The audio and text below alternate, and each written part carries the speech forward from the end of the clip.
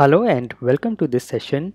In this session, we are going to discuss about the different roles and responsibilities in a BDD process, and this is going to be very interesting. Now, BDD, as we have seen in the earlier sessions, is all about teams sharing and collaborations. And in a BDD process, in a BDD team, or in any other software team, you will find some roles like a product owner. They will be a representative from the development team, the testing team, the solution architect, operations and networks team. Now all the teams and all the roles are very important in a BDD process, as it is all about team collaboration. Let us first start with the three amigos, and we know that in a BDD process we call the three amigos as a representative from the business team, who can be a business analyst or a product owner. Then there will be a representative from the development team and a testing team. And when we talk about the business team, this person is a business analyst or a product owner, and he defines the problem and the requirements. So he's the person who talks with the business owner or the stakeholders of the application and takes their requirements, as in what changes they need, what new features they need, and what are their requirements, and then he documents these requirements, creates examples and user stories that can be discussed with the rest of the team.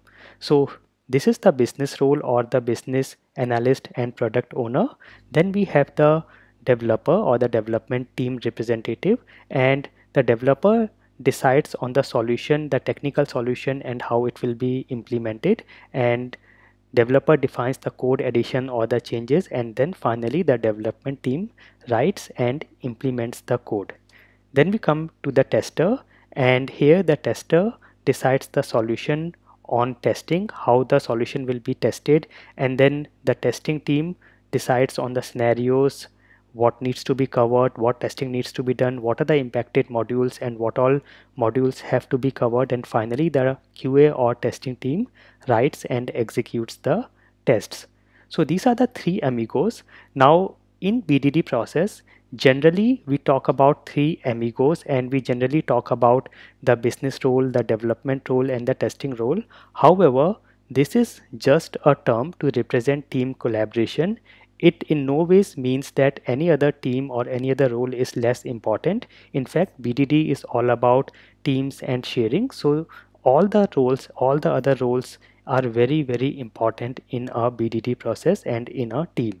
So let us see some other roles. We have solution architect, and then operations team and networks team.